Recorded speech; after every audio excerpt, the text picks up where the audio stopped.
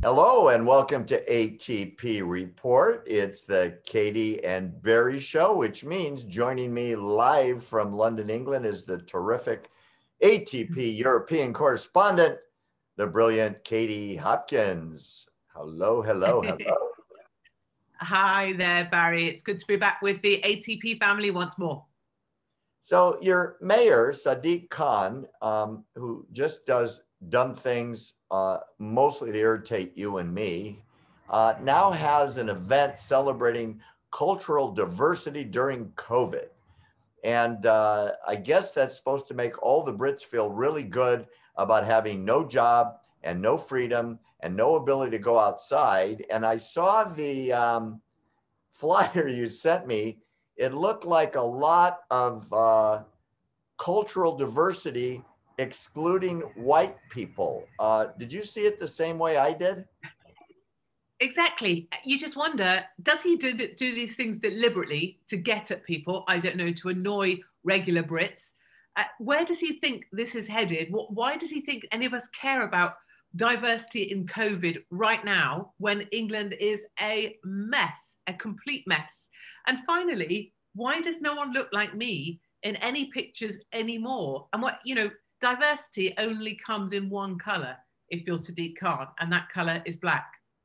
Yeah, I noticed that. And I looked at the poster and it seemed rather undiverse to me, is the way I saw it, which leads me into my next question. We are overwhelmed in the States. I mean, it's everywhere that corporations especially are putting out this propaganda that they are training their employees with, Katie, that all white people are bad and racist from birth and need to be cleansed of their original sin of whiteness. I'm not making any of this up. It's the truth. And it's the largest corporations in America, and it's spreading like a wildfire. Has it gotten to your side yet? Yeah, absolutely. And for the longest time, white people have told me, they feel like they're at the back of the queue. They feel like a second-class citizen in their own home. They don't feel like they belong in England or the UK anymore. It's very sad, but particularly, they're specifically targeted against white. So if you're white, you can't apply for some jobs. If you're a white person, you can't get the day that you go to help you be selected as a police officer. You can only go if you're black.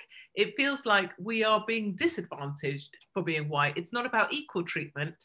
It's about putting white people at the back of the queue, and that can't be equitable or fair.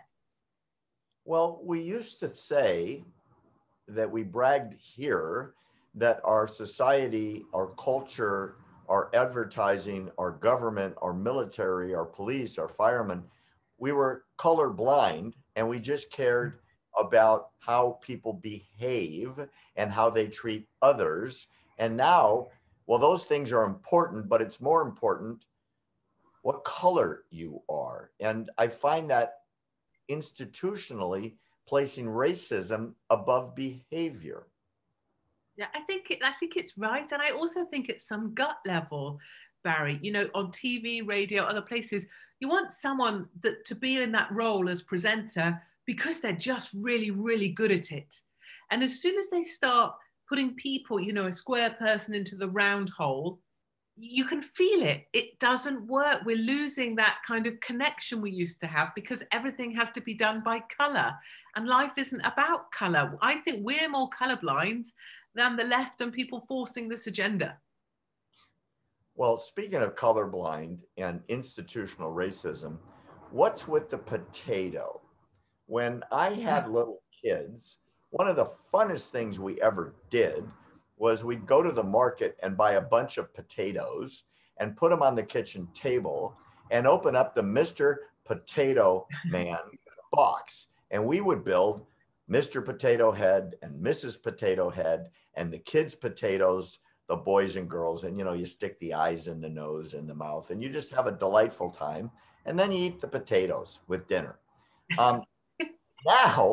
Now, Mr. and Mrs. Potato Head, Katie, are sexist, and they should just be called Potato Head because, according to the toy manufacturer, gender neutral with potatoes is superior than gender naming. Could that be any dumber to you than it is to me? It couldn't be more dumb. I'm slightly distracted because I call Boris Johnson a potato in a wig, and I have him on my desk at all times. He's here. So this is my own potato in a wig that I use. It looks a bit like me, I realize, but also it's when I'm doing an impression of Boris. But it's so bizarre. And I wonder, Barry, what's going to happen? Are we the last generation who are going to find this stuff really odd? Like, are our children just going to grow up and decide normal now that we just have potato head? There's no Mr. and Mrs. You know, are we the last of the outrage, is what I mean. Well, you know, it's symbolic of the bizarre cultural change in the world that somebody at the manufacturer, in this case, thinks naming a potato, a food with plastic things stuck in it, Mr. and Mrs., is a bad thing, which is a great transition to the trans movement. Since Biden has become president here, the unwinding of the I can decide what sex I am and decide what sport and which side of the locker room I want to go into by just changing my name, Trump pushed that back to reality, meaning if you're Bernie and you change your name to Barbara, that's okay. You just can't be in girls' sports. Well, Biden wants to unwind that. So if Bernie decides to be Barbara and set every record in college and world competitions, Biden says that's fine. And you get to pick your locker room and you get to pick which group you shower with. Has that crazy stuff gotten to you yet?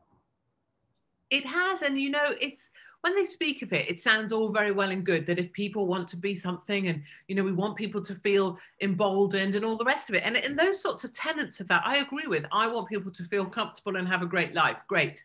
But then you look at the reality of it and you look at the visuals of it and you see this enormous cyclist, for example, this monster of a man who's now, you know, Rachel in their lycra next to the little girls that are, you know, cycling, and they're big, strong women, but they look tiny. Or the rugby players, you know, A, it's dangerous. It's clearly physically dangerous.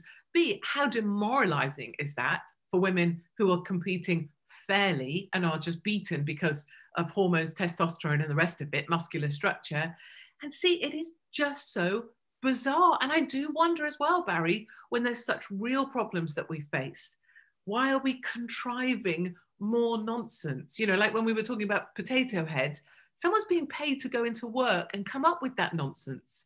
It's beyond belief. And the thing is, we know it's not going to get any better anytime soon.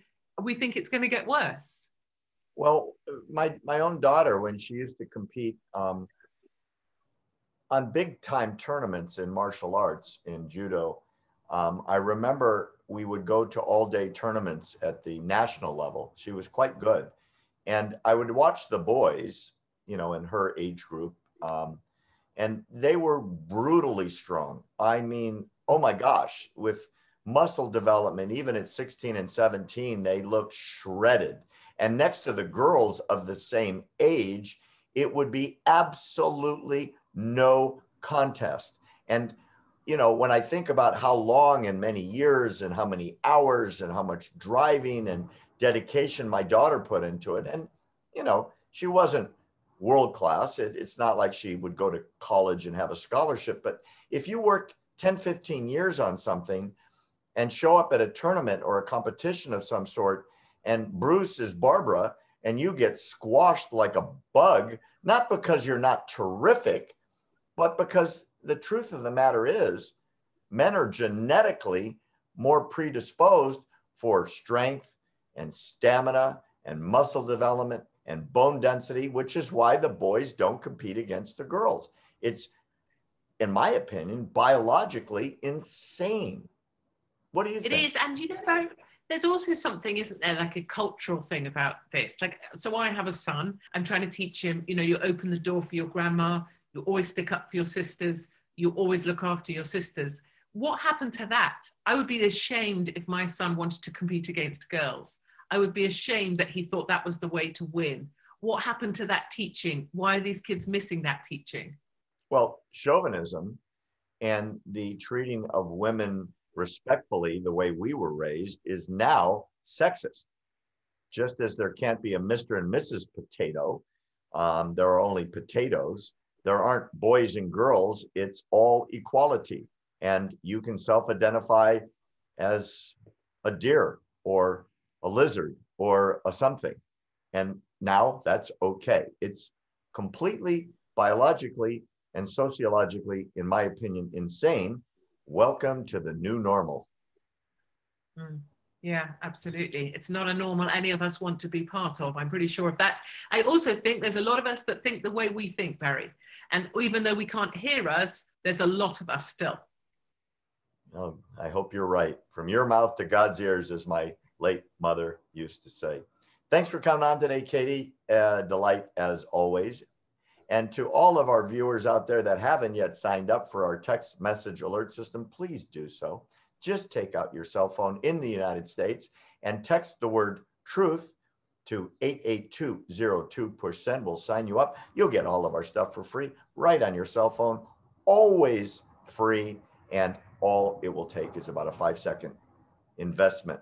If you want to do it on the web, you can go to americantruthproject.org, sign up there, and you'll also get several chapters of my new book, Because You Asked, just free for signing up. Thank you for joining us today for ATP Report. I'm Barry Nussbaum.